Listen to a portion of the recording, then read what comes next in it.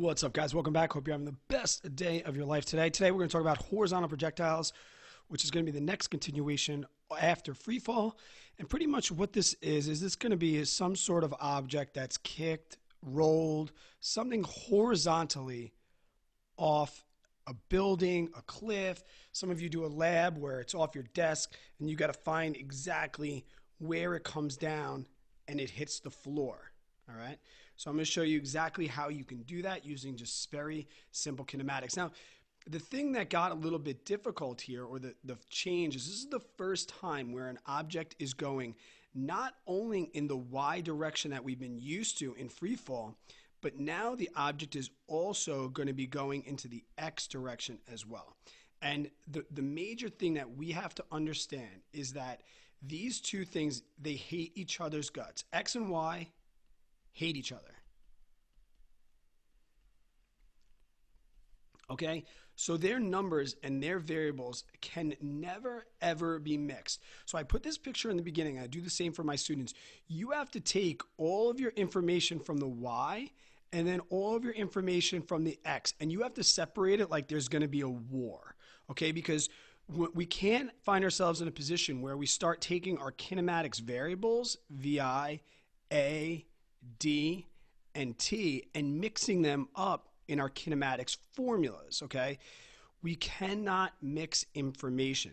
We are going to have the same formula, right? So we're still going to have D equals VIT plus 1/2 AT squared.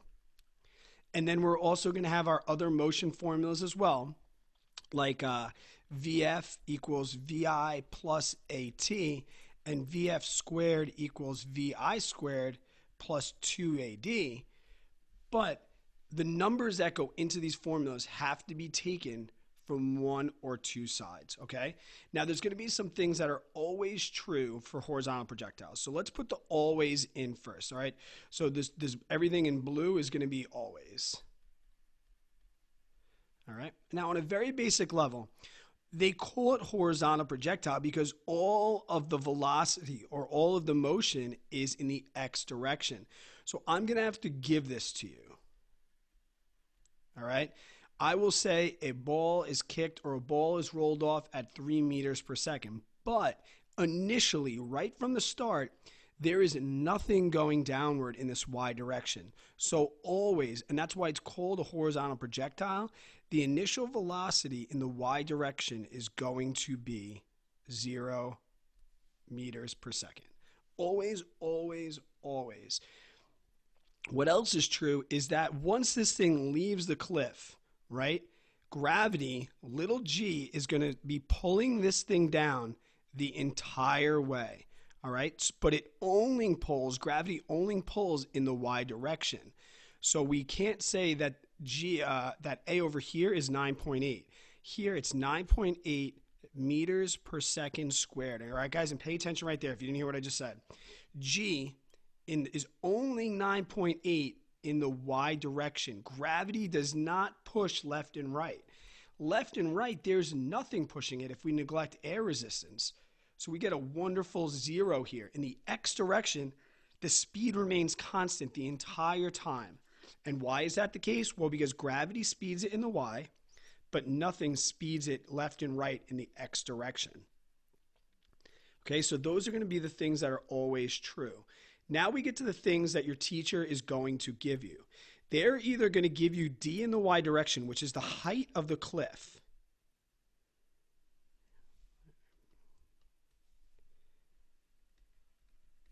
All right, so this is D in the Y direction here.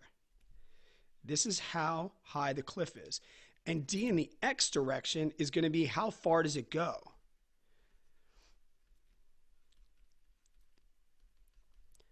Okay, in your lab with the ball rolling off the desk, this is the variable that you want to find.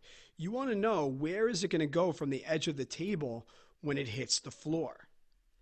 Okay, so what the teacher is going to do is they're either going to tell you how high the desk is and how far, and you are going to have to figure out this information. But the beautiful thing is T.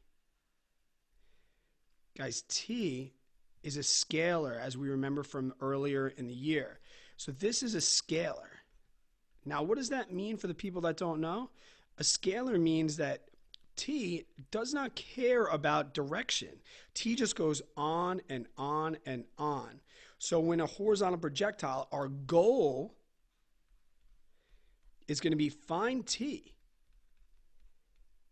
because when I find t, I can plug it in to this dimension here or this dimension. T I can mix into my formulas without getting myself into any trouble. So now let's take a quick example, and I'll show you exactly what I mean. Let's take a cliff or a table that is 1 meter off the ground. Okay? And I project it at 2 meters per second horizontally. I want to know what is d in the x direction. So once again, guys, you must separate your x's and your y's. Same variables are still going to apply, vi, a, d, and t. But now we have to separate those two variables. This, like I said, 0 meters per second, because nothing's going in the y, given 2 meters per second. A is 9.8 meters per second squared. X, there's nothing pushing or pulling it, so there's no net force, therefore that A is 0. D in the y direction, remember this is D in the y, that is going to be equal to 1 meter, and this is what I don't know. But now when we see in the x direction, I have 2 unknowns. But in the y direction, I have 1 unknown.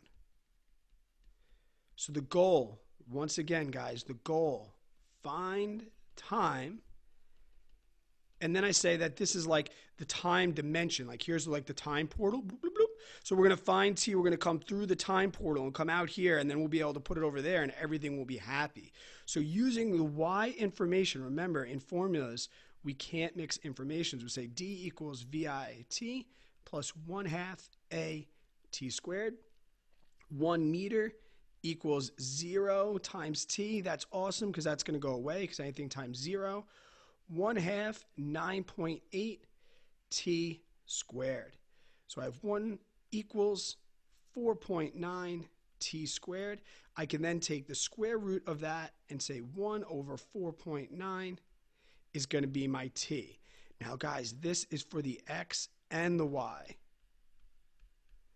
So now I know t, and I can find out exactly how far that object went by saying d equals VIT plus 1/2 a t squared.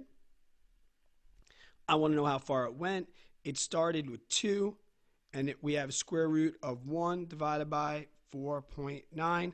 This term, because the a is 0, this whole term goes to 0. That's wonderful, and you'll be able to solve for that. Some other quick things, guys, about this.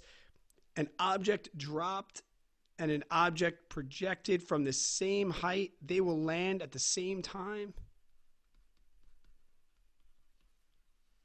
And you can work that math out and you will see it.